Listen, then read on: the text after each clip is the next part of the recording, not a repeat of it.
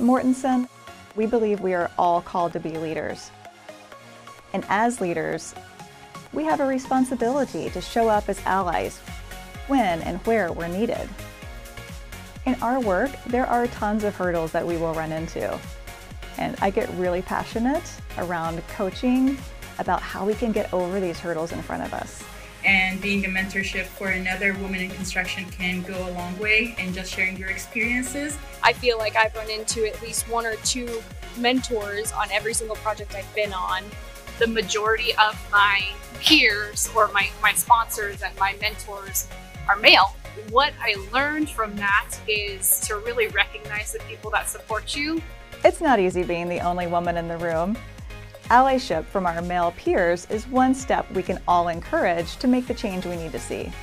I have a long list of allies who have supported me since I've been at Mortenson. People like Mark Donahue. One thing I found in my career is that being a leader means investing in people. Do you know only 2.5% of all tradespeople are women? Think about how much untapped talent is out there. As leaders in our industry, it's part of our obligation to change and create opportunities for women in the field.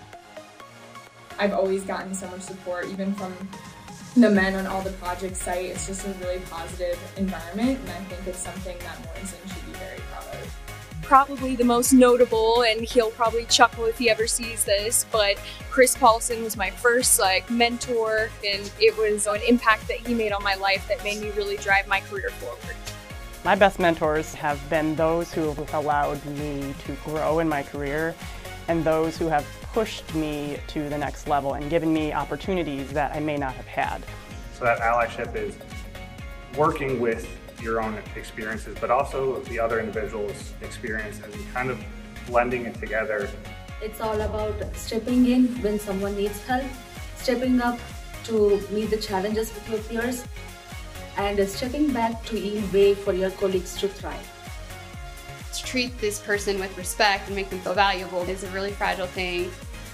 And Mortenson has embraced that in my journey. That's really allowed me to wear my mom hat, wear my wife hat, wear my hard hat all at once. Just telling someone that you believe in what they're doing is huge. It's just another example of a simple thing that makes a huge positive difference.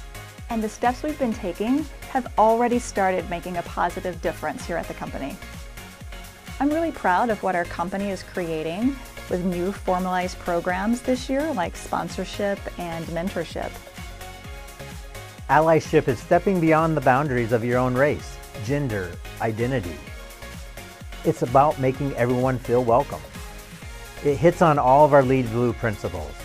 Do the right thing, we before me, and especially inspire what's possible. It's probably the most important thing we can do.